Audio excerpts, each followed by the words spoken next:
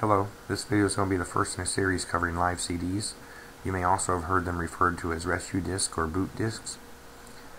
Live CDs come in very handy for technicians when they're working on a PC that doesn't boot into Windows or is so infected with viruses that the typical antivirus software can't immunize the system. Live CDs are also great for recovering data from a computer before performing any serious maintenance tasks. And the first disc I'm going to show you is Trinity's rescue disc. And I'm going to restart the computer so it'll boot into it.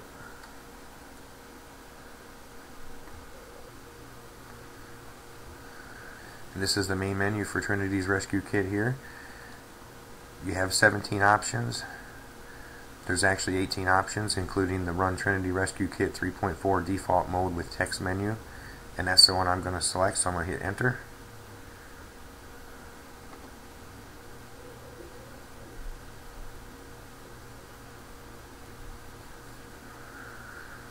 And eventually you'll get to the easy menu. It starts with welcome. There's a lot of different options. You can reset Windows passwords, mount all local file systems, there's virus scanning, junk file cleaning. You can clone a hard drive over the network. There's backup and restore utilities, and quite a bit more. If I was to select virus scanning and then hit enter, I have a choice of 5 different antiviruses to run.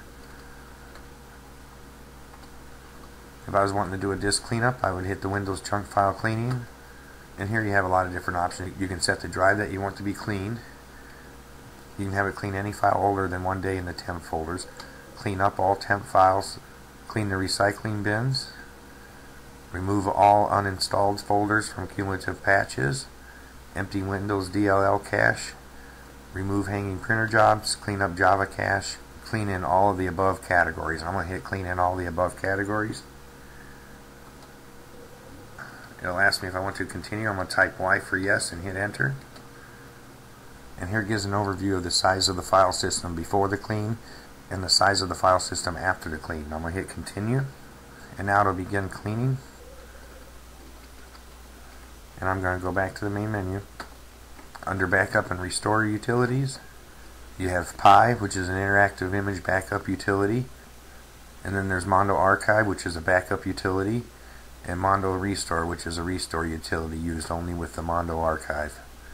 I'm going to go back to the main menu. And that's Trinity Rescue Kit, a very useful tool for resetting Windows passwords, virus scanning, cleaning up Windows junk files. It has some good backup and restore utilities, and a lot more, as you can see. The best thing to do is download this, burn it onto a disk, and then play around with it to learn all the different tools.